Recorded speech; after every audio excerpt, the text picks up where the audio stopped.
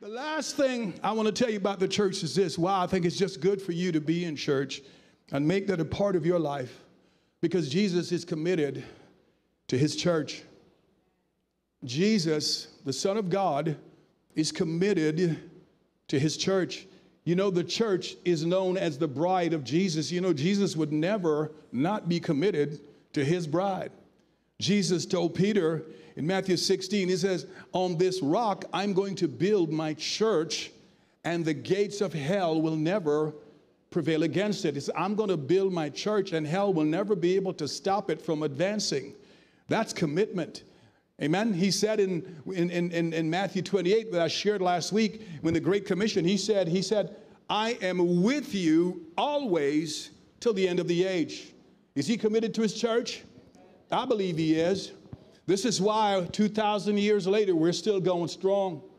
This is why we're still here in 3.3 billion, almost a third of the population. Christianity, the largest still fastest growing religion in the world. Amen. Why? Because Jesus is committed to his church, and because the gates of hell cannot stop it. How many of you know you have an enemy that would love to derail your destiny? You have an enemy of your soul that would like to take you down, that would like to close off your eyes and shut down your faith and steal your hope. But how do you know the gates of hell cannot stop the church of the living God? You can't stop the church, because the church has got all of this going here. The church has a healthy sense of community. And the church is a people that's full of purpose, and they're on fire for God. And the church knows the power of prayer. When all else fails, the church is one institution that will still be left standing. Why? Because Jesus is building his church. Because Jesus is committed to his church. And because Jesus paid for every one of you that's a part of his church, listen very carefully, with his own blood. In John 15:13, he says, greater love has no man than this, than that he laid down his life for his friends. Jesus didn't just say, come follow me. Jesus says, I'm going to pay a price to earn your loyalty. I'm going to pay a price to make you mine. Are you listening to me? There's no other. They say, oh, Jesus, he was a great philosopher and all of this stuff here, but they miss the fact that Jesus did more than that. Him, and he died on the cross, not because of anything that he had done.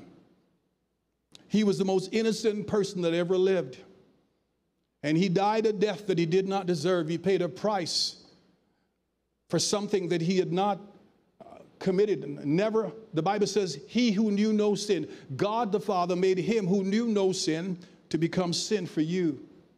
In other words, he took your place. He says, I'm guilty. I'm the murderer. I'm the molester. I'm all of the heinous and wicked things that we disassociate ourselves from and said, I would never do that. I would never be that. Jesus on the cross took that on himself. He says, I'll be all of that to redeem the murderer, to redeem the thief, the liar. Come on, somebody. I'll become that so you can become what I am. Holy, righteous, redeemed. Now, if I was in a right church, somebody would say amen. If I was in a right church, somebody would clap and give Jesus praise. I think I just said something right there. He shed his blood to purchase you and I. Look at somebody and tell them, you're expensive. You are expensive. This idea of being in church is not just being a member of some organization.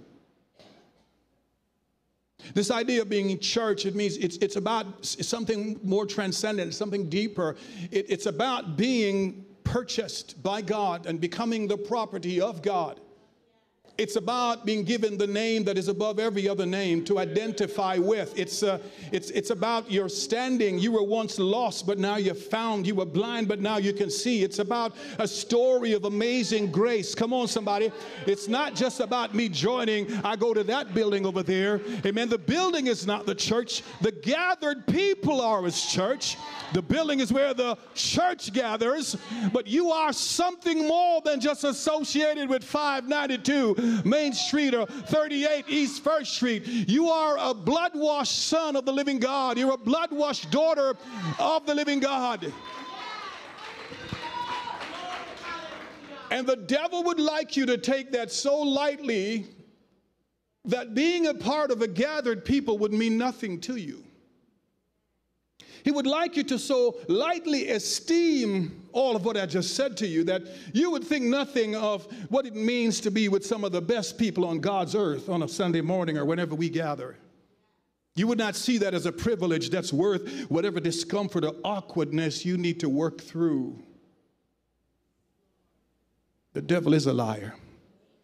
Because if you allow him to put that in you, he's going to steal from you all of what God has provided to make your life fulfilled and satisfied. The connection of community, access to the power of prayer, fulfillment from walking in your purpose, and the knowledge that you are a part of something that will never pass away. Come on, clap your hands. Give God glory.